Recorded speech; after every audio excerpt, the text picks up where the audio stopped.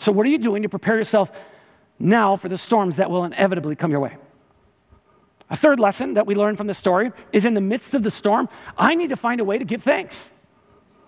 And I don't feel like giving thanks. I feel like, God, you have abandoned me. Where are you? How did you even allow this to happen?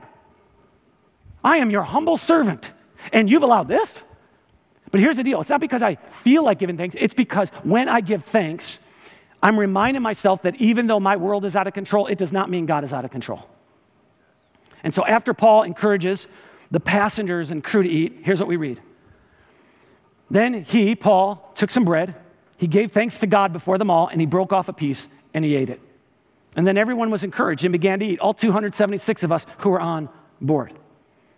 In the midst of the storm, Paul is intentional about thanking God. He's finding the good. He's reminding himself of where his hope is.